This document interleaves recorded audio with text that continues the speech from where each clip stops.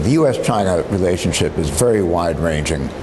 It is relatively mature in that we have a lot of contact back and forth on a very frequent basis between the bureaucracies on both sides, not only state, treasury, commerce, USTR, etc., but even housing and urban development, health and human services, you name it. Our governments deal with each other across the board. Our top leaders deal with each other very frequently, by phone and in person. And all of this helps to keep this relationship in balance. Having said that, I think we have some very big problems that we confront. One of the most significant of those, I believe, is a problem of lack of mutual trust. We have built this relationship over 30 years. It's been more successful, I think, than either side would have anticipated 30 years ago. But at the end of the day, neither side trusts the long-term intentions of the other.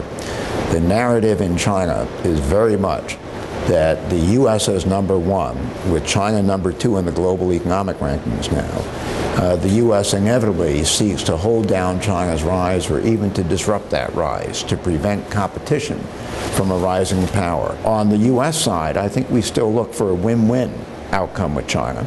We want to see China's rise. We think that holds a lot of opportunities. We certainly don't want China to fail. We think the problems that would be created are ones that no one knows how to manage. But I will say we want China to rise as a constructive global player in basically the current international system. My own feeling is at the end of the day, our military postures in Asia are not going to inspire mutual trust over the next 15 years. Military postures change very slowly. 15 years from now is already largely determined by investments and developments in training already. So I think it's really the non-military side that requires a lot of work.